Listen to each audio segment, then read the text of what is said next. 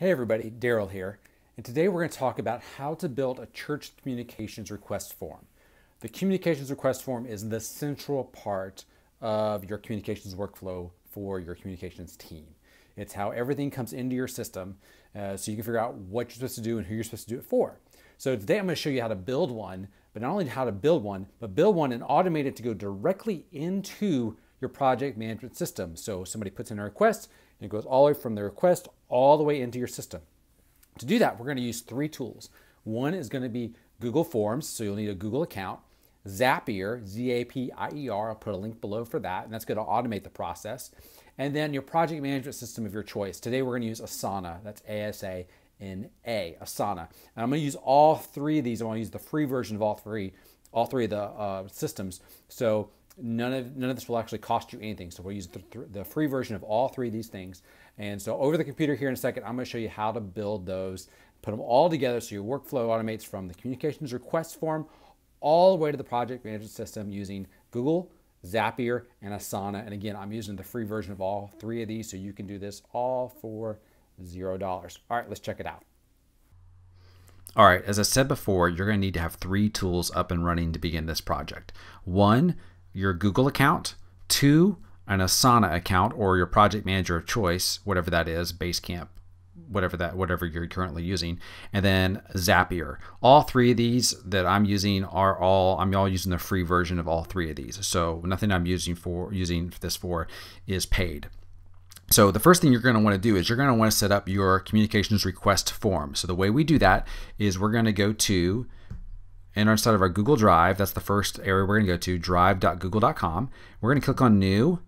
We're going to click on More, and we'll click on Google Forms. So let's create our communications request form. So let's go ahead and title our form.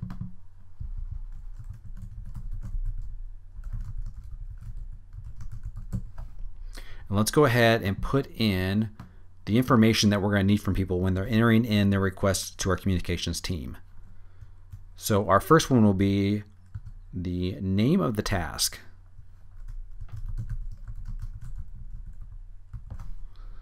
All right, and then we're going to, there we go. Then we're going to want to find out who's the one filling this in. So we'll go ahead and put name of requester. All right. Then we're going to need to know the due date.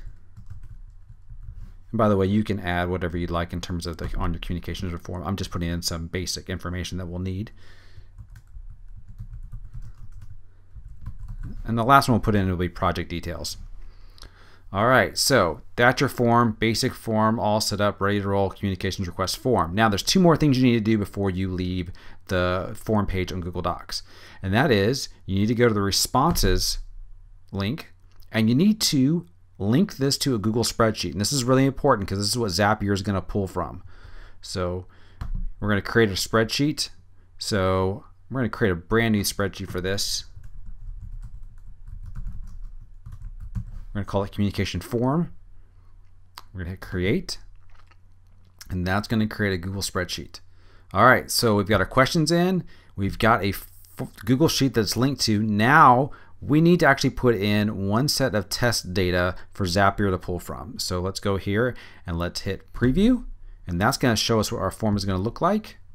So let's go ahead and just put in a test project.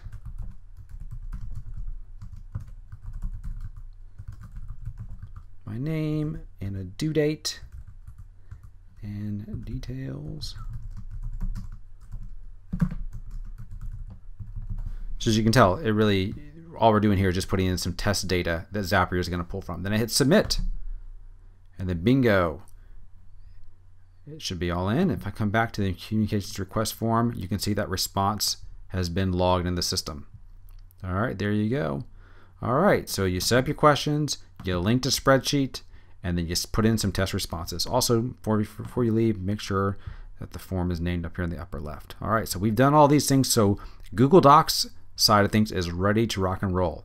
Now we want to go to Asana, and you're going to want to create a project which all of these tasks that people are asking you to do come into. So I've already done that. I created a project called Inbox. So I went over here to the create a project button, and I created a project called Inbox. This is really important because you're going to want to have one project where all this stuff flows into, and then I'm going to show you afterwards how to parse this stuff out. But you're going to want to have one central place where everything comes into so you can kind of divvy up the task accordingly. All right, so in Asana, all you got to do is just create a project where you want everything to flow into. So we're going to call it Inbox for right now. Now we're going to go to Zapier. All right, so you're going to log into your Zapier account, and you'll be greeted with a screen that looks something like this, and you're going to want to hit the big red button called Make a Zap. So we hit that, and then we're going to come to this screen right here. And what we're doing here is we're connecting Google Forms and Asana. So the first thing we're going to do is we're going to go to our Google Forms. So hit Google, and there it is. Google Sheets actually is what we're going to be using. And we're going to select New Spreadsheet Row. So every time there's a new row added to the spreadsheet, which is our Google form, it's going to trigger Zapier. We're going to hit Save and Continue.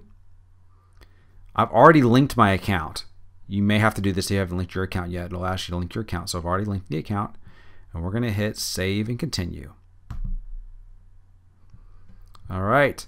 Now it wants to know which spreadsheet should it be looking for. So it's gonna knock on Google's door, and guess what? The last one you created, which was the communication form, that's what pops up. You're gonna select that, and it's gonna ask you which worksheet. And then we're just gonna do form responses, and that's like the little tabs down at the bottom that you normally see in like an Excel sheet. So there you go, communication form, form responses, and now we're gonna select Continue. All right. So everything's looking good. Spreadsheet communication form, worksheet is form responses. So now we're going to fetch and continue. It's looking for an existing row. All right, successful. Because we put that dummy data in, it was able to find the dummy data. All right. Now we're going to select Asana, which is right here. You could type it in, or it just happens to be the first one here for me. And I'm going to select Create Task, not project, not story or update, create task. Then I'm going to select Save and Continue. I've already connected my Asana account. I'm going to hit Save and Continue again. Now, it's going to ask for your workspace or organization. If you've got multiple Asana accounts, this is where you got to be really careful. For me, I have that set up. For most people, don't worry about this. You'll select your name or your organization's name. So in this case, I'm going to select Brentwood Baptist as soon as it pops up. And then select project, and this is why we created that Inbox project. Inbox, bingo, boom. There it is right there. Okay, name. This is the name of the task. What do we want the name of the task to be? We want the name of the task to be our project name. So let's see here. There it is, name of project. We want our notes section to contain our project details. So we'll select that.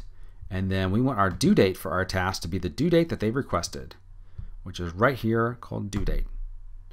All right, and you can do a bunch of other little things right here, assignee, all this kind of stuff. You can get really fancy with Zapier. The more you play with it, the more you can find out some really creative things you can do to kind of automate some of your workflows. Now we're going to hit the Continue button, and this is where it's going to test talking to the Google form and then talking to Asana. All right, so it's going to create a new task, put it in the Inbox project, name it Test Project for Zapier. These are the notes, what's going to go in the notes section. This is what's going to say it's due on, and we're going to hit Create and Continue. So it's working on the background. Bingo. It says it's successful. So we're going to hit Finish. We're going to test this. We're going to call this Communications Form. We're going to make sure it's turned on. And we're going to go back to our dashboard. And now we're going to check with Asana and make sure it came in. All right. I'm in my Inbox project. I selected it. And there it is, Test Project for Zapier. Now what I'm going to do is I'm going to select this project by just clicking on it. See, there's my details. There's the name of it. There's a due date. Now, if I want to convert this into a project and move it over here, get it out of the inbox, or I can either drag it and assign it to another project, or I can hit this little ellipsis for more actions. And guess what? We can convert it to a project. Convert to a project right there, hit the convert button, and bingo, Test Project for Zapier. Bingo, so there it is. There's my automation workflow. I'm going to fill out a Google form, Zapier is going to see that I filled out a Google form. It's going to turn around and create a task for me in Inbox. And then I can take the inbox, I can turn around, move it to another project, or I can turn around and then actually make it its own project. And I can get really detailed with all the information that I want preloaded in there. So there you go. That's how you build a communications form using Asana, Google Docs, and Zapier.